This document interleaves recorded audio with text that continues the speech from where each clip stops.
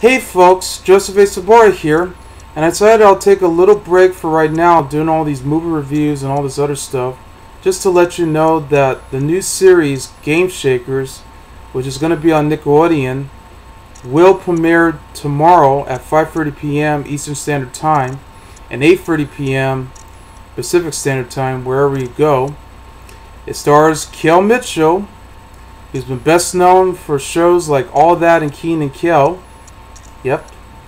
And now he's finally back on TV, especially on the First Kids Network, Nickelodeon.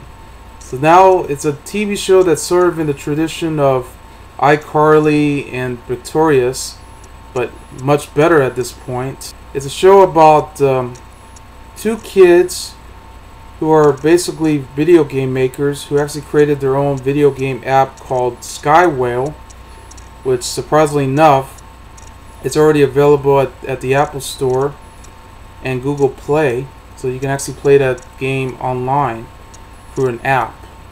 So they're actually creating that for their science project, and once they become successful, they created a new company called Game Shakers with the help of their friend Hudson. The two guys, of course, are Babe and Kinsey. So the three of them had later became friends with a successful rapper named Double G, who's played by Kel Mitchell, and he now becomes the ambassador with his son Triple G. So now they become, as we speak, the video game consultant. So there you go.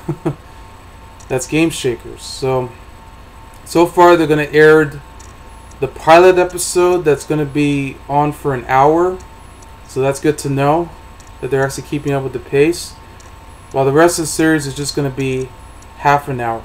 So yeah, I'm actually very excited for this one because I haven't seen Kel Mitchell in a while, especially on TV. Yeah, already since I just met him recently at the Flappers Comedy Club in Burbank, California. Yep, have him sign my 2 DVDs of Good Burger and Mystery Man. Yeah, as well as the 2 Good Burger books.